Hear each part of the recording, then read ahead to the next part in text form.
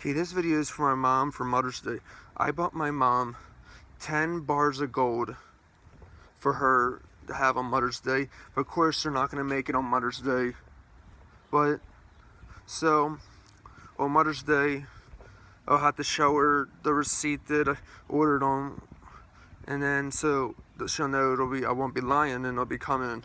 So she knows I didn't forget her on Mother's Day. I didn't get her a gift, which I did. So I have to show her the receipt because it won't be here on Mother's Day tomorrow.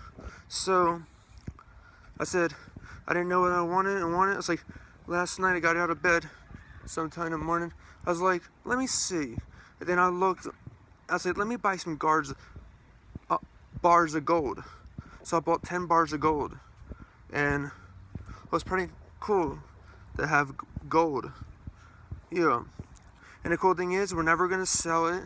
My mom says she's going to put in her will that when she goes, I get the bars of gold.